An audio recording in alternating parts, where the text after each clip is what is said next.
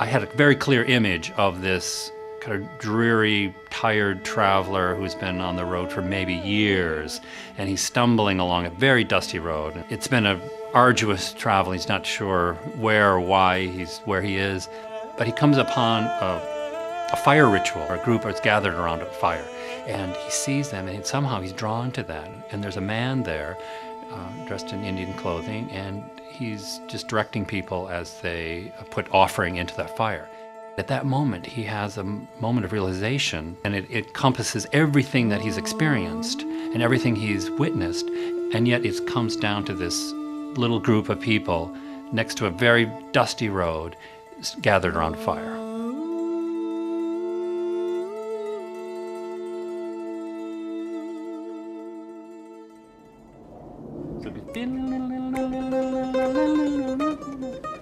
I've had the great fortune to work with all of these musicians in different settings and different venues, but they've all worked with me and brought so much each time I've had that opportunity. 1, 2, 3.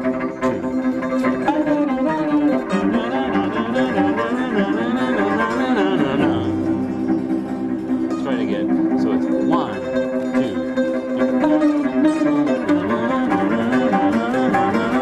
2. Each of them are just such fine, spirited musicians and technical musicians. So I think I look for both. A high technical skill in their instrument or their voice, and this incredible spirit that they can bring to the music.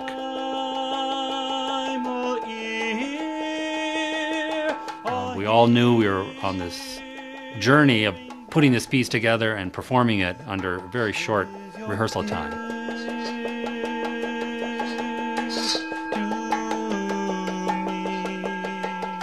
The escape artist was a metaphor for this person who wants to run, escape his past, and yet finally has to meet up with it. I think it's very apropos of what's going on in the world right now. And it's important to say something. As musicians, we have a responsibility. This is a story about redemption, and nobody needs redeeming more than 21st century mankind, let's face it. But, when you look at that paper and they talk about, giving this financial bailout, really what we need is the spiritual bailout. And I feel like that's what this is about.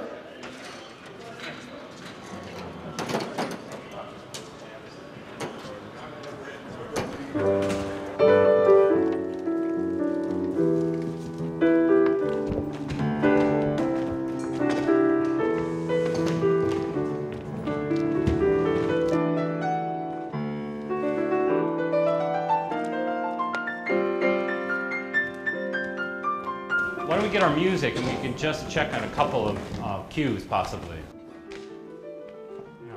The beauty is the process, I'd say, and we could almost say that in a spiritual quest as well. You get some fruition, but what you've really done is traveled the path and worked through those obstacles, and that's really what it's about.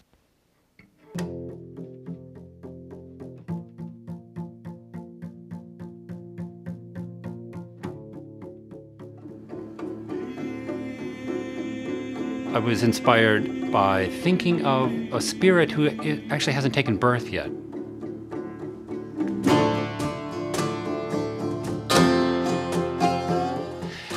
So I was thinking of that soul waiting before it takes birth, and that the overture called Be Warned is shouted out by the chorus and everyone. Be warned! Be warned that as you take this human birth, don't squander it. Don't take it lightly. Be warned! Your life beckons you, and your fate, and your will. No one. Music has this incredible ability to communicate things we can't say. When we can't find words, when we can't find the way to express ourselves, often music is a way.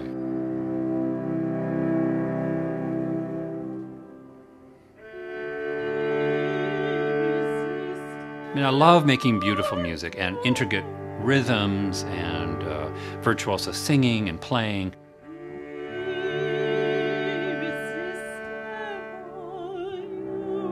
And yet I felt that in the piece Agony, There had to be a place in the opera that just is like as dark and as suffering as can be.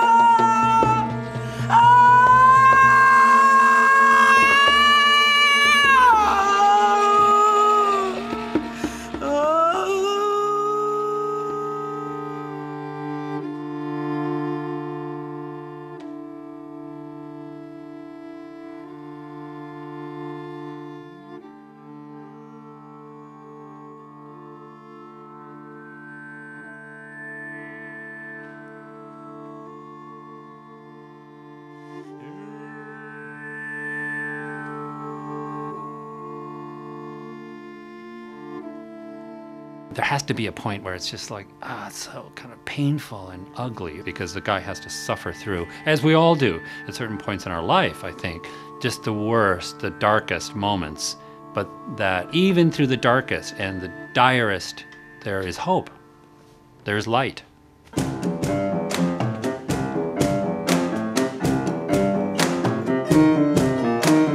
Dharma Combat, again, is inspired by my visit to the Drepung monastery outside of Lhasa. And I saw these monks in pairs talking to each other. They go, blah, blah, blah, blah, blah, blah, blah, blah, blah, blah. So they would literally make a statement, it was like a debate, and then send it to the other one. And try to top that.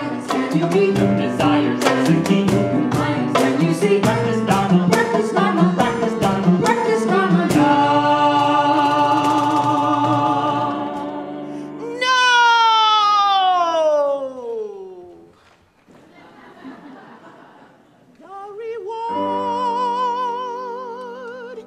Is to die without regret. Milarepa wrote, "The reward is to die without regret." While you're here, when you have that possibility of human birth and of human consciousness and energy and intelligence, use it in the most positive way you can now. Don't wait.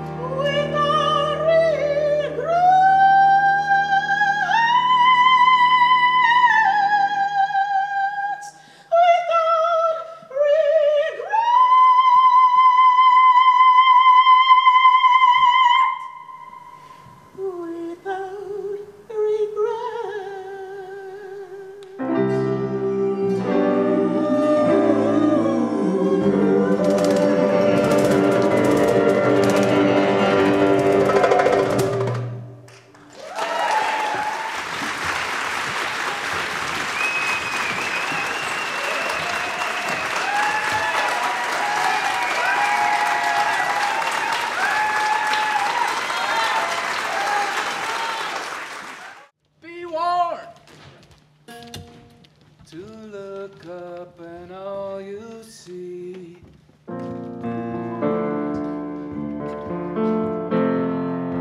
don't wind up less than you can